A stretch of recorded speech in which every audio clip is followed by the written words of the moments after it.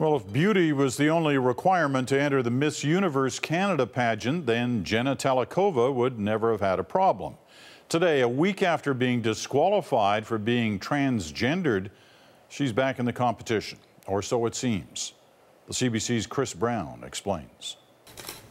I am a woman. Jenna Talackova wants everyone to know she's the real deal. While she started off life as a male, today has proved she produced her Canadian passport. It does show that it says female. As she took her story straight to Hollywood, where the media played it big.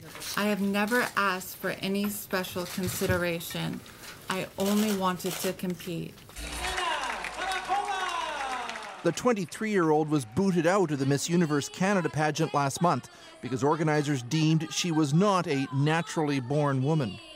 I was devastated, and I felt that excluding me for the reason that they gave was unjust. In reply, the 6'1" blonde beauty went out and hired a hotshot Hollywood lawyer, Gloria Allred, who today went after the king of the Miss Universe franchise, billionaire Donald Trump. She did not ask Mr. Trump to prove that he is a naturally born man. It made no difference to her. Why should it have made a difference to him? Talackova says she's never tried to hide her past as a man. She gave this interview last year. I started my therapy and hormone therapy when I was 14, and then I went through with the surgery when I was 19. Trump's Miss Universe organizers actually appeared to relent somewhat yesterday, agreeing Talackova could compete as long as she meets the gender recognition requirements of Canada, whatever that means. Will he eliminate this abhorrent rule or not? Watching it all from Vancouver is lawyer Barbara Finley, who's championed gay, lesbian, and transgendered causes since the 70s.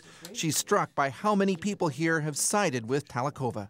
The public support for trans people has kept pace with the changes in the law, and that's really great. Still, after all that, it's not clear what's going to happen. Talackova didn't specifically say she would be competing at next month's pageant, and there's been no further clarification from the organizers of Miss Universe Canada. Chris Brown, CBC News, Vancouver.